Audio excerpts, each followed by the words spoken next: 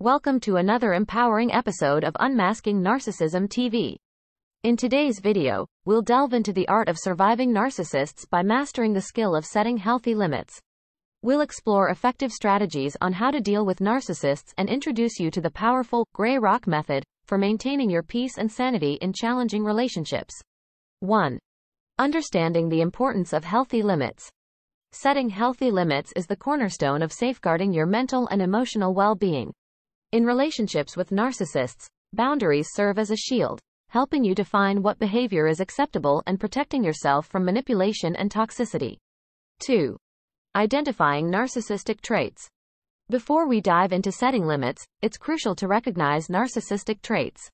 Whether it's constant self-centeredness, a lack of empathy, or a sense of entitlement, understanding these characteristics is the first step toward effective boundary establishment. 3. The art of setting healthy limits. A. Be clear and assertive. Clearly communicate your boundaries without ambiguity. Stand firm in your convictions and express yourself assertively, making it known what behaviors are unacceptable. B. Consistency is key. Consistency reinforces your boundaries.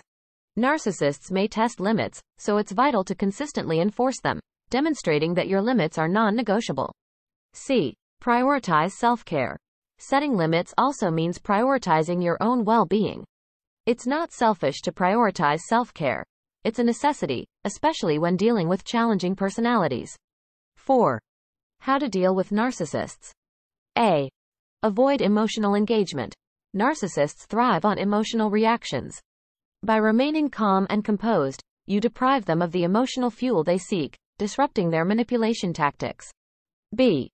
Limit personal information. Narcissists often use personal information against you. Be mindful of what you share and consider keeping certain aspects of your life private. C.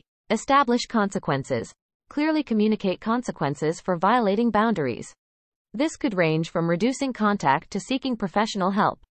Be prepared to follow through on these consequences. 5. The gray rock method. A. Blend into the background. The gray rock method involves becoming as interesting as, well, a gray rock. Limit emotional expression, keep conversations neutral, and avoid providing any emotional responses that can be exploited. B. Detoxify interactions. By neutralizing your interactions, you make yourself less appealing to the narcissist, making it less likely they'll continue their manipulative behaviors. C. Preserve your energy. The gray rock method is a powerful tool for preserving your emotional energy and mental health, allowing you to maintain control in challenging situations. Conclusion. Surviving narcissists is possible with the right tools and mindset.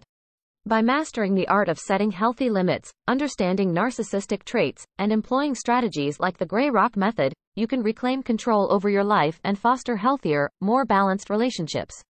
If you found this video helpful, don't forget to like, subscribe, and share it with others who might benefit. Also visit our website www.unmaskingnarcissism.com. There you can also download a free ebook with 10 tips for recovery after narcissistic abuse. Remember, you have the power to create positive change in your relationships. Stay empowered, and we'll see you in the next video.